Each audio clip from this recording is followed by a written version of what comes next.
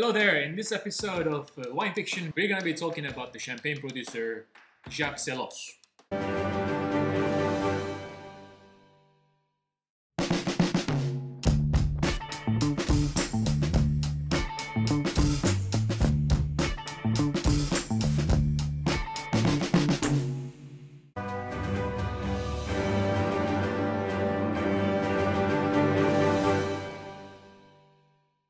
The producer is located in the village of Avize in Côte de Blancs and is so far one of the most well-known and the producer of one of the most sought-after champagnes. I am not drinking Selosse every day because I cannot. It might not be the cheapest champagne that you would like to get. But it's still good to try these champagnes if you're diving into the champagne culture. The operations in Avize in Domaine Jacques Selosse started in 1947, as it says in the book of Peter Liem.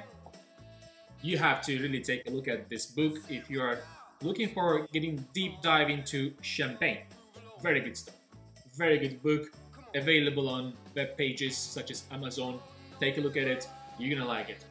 Alright, going back to it. I was lucky enough to visit Selosse actually, and yeah, to talk about that visit, let me remember.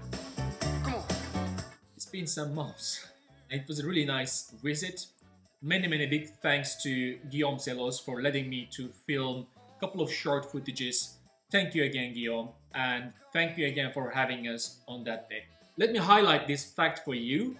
It was not just a random visit. It was a well-organized visit with me and a couple of other sommelier friends and a couple of writers such as Essiabala, Master of Wine, or Brett Baker, and these kind of wine professionals all together visiting Jacques Selosse.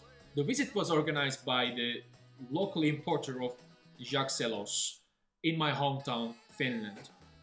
Hometown, home country, whatever you want to call. I don't think Selosse is a producer that you can just randomly walk in and visit. Those who know about Selosse, you know very well what I'm talking about. So, talking about Selosse wines, if you're a beginner, first you have to really understand two things. Number one, you have to understand the deliberate oxidation in wine. What are the effects of deliberate oxidation in the wine?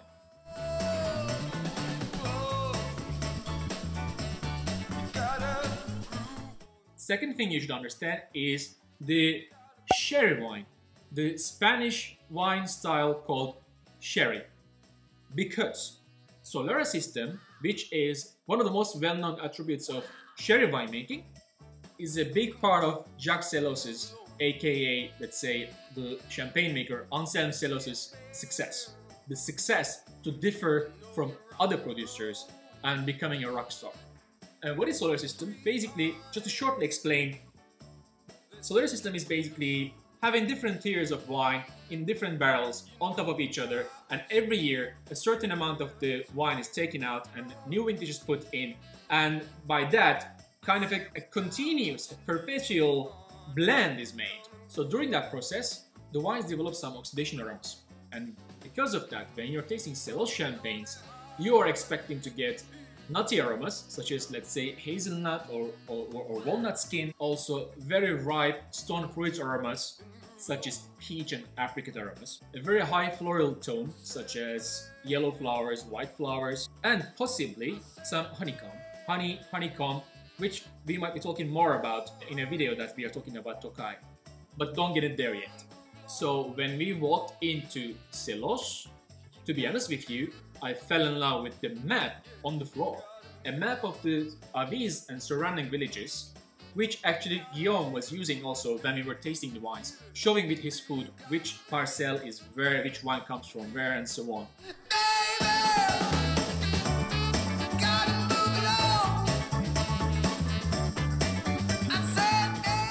I think that's a great idea, to have a map on the floor.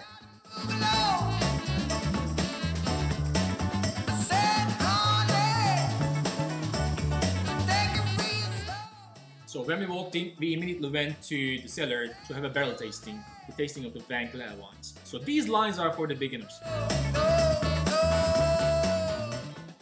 When we walked in, the cellar was all covered with the yeast everywhere. That might look dirty to you. You might think that, oh, that's a very dirty cellar. No, it's not. That is actually a very healthy cellar for the beginners to say, this is a very good wine cellar. The yeast on the walls, as Guillaume said, our soldiers.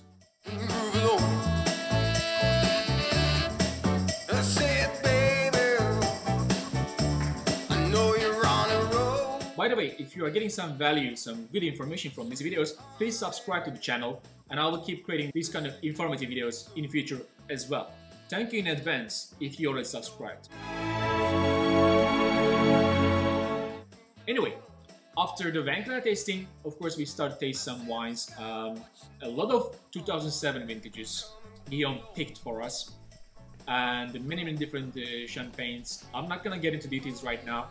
I don't have all my notes in front of me right now, but we already talked about what kind of aromas and flavors you are looking for, what kind of aromas and the flavors that you're gonna expect when you're tasting Selosse. And they are actually quite different champagnes. It's quite an experience. I said, oh, honey, come along. You gotta feel it.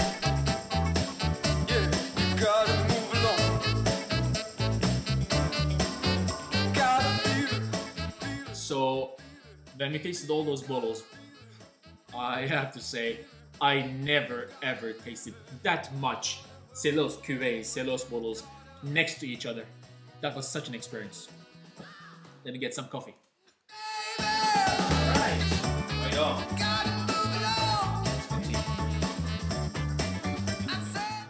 Such a beautiful day outside. Very sunny, lovely. You can see birds flying. Spring is coming. Well, summer is coming. Well, technically winter is coming. So, shortly what I could say, I have tasted a lot of different Selosse cuvées so far at work with friends or when we have the visit in Avis. I really enjoy all of the wines, like from the single specific parcel wines called Lieu de wines and to Initial, for example. But I have to say, I am really in love with the rosé that Selosse produce. So Selosse Rosé is a special wine that has quite nice oxidative aromas and a lot of red berry flavors. Maybe I like it because it also has a little touch of another producer that I like, Aiguille from Ambonnet. The very small amount of the red wine that they add inside the wine is coming from Aiguille from Ambonnet, another great producer. So in this episode, I'm not telling you that Selosse is the best producer ever. No, I'm not saying that. Selosse is different. I'm quite sure. There might be some people who is watching this video right now and after that buy some Selosse and taste and they would not like it at all because it's a very different champagne. But you might also fall in love with it. It's super different, super characteristic, super distinct wines. So all I'm saying is that Selosse is different. It has a different personality, different character. The champagnes are very vinous. The word vinous is important today when it comes to grower champagnes. Historically, until today, with the marketing of champagne, people forgot that champagne is actually wine. People think champagne is not wine, but in fact, it's a sparkling wine. It's made with the same methods as a normal wine would be made, and then it goes into metal champenoise, the traditional method, which is the second fermentation happens in the bottle and the bubbles comes out. So champagne is wine. So vinous is quite a word to use, especially for Jacques Selosse champagnes. So give it a try. But if you're a beginner, first understand the deliberate oxidation, and then study and drink a little bit of sherry to understand. After doing all these, when you're having your first taste of Selosse, everything will make sense. So, if I were a millionaire, would I drink Selosse every day? You know what? I wouldn't. I will keep all my Selosse bottles for sharing with some special people. But that's me. You might think different. All in all I can say is this is a producer that you should keep following. If you have the financial background, or if you don't have but you have some other friends who would like to taste some Selosse, come together, pay together, and have a taste of at least, for example, Cuvée Initial that they make. Just do it, because that's gonna be quite an experience. As I said in the beginning, if you want to learn more about champagne, this is a good book. If you're a beginner and you are having your first dive in champagne, so then this is the book that you should buy and read. Master of Wine, S.C.A. Bellan's Champagne. The subtitle is A Guide for Champagne Lovers and Gourmet Travelers. SC is the person who really pushed me, who really encouraged me to learn more about champagne. So, am I advertising my friend's book? Yes, that's what I'm doing right now. So, buy this book.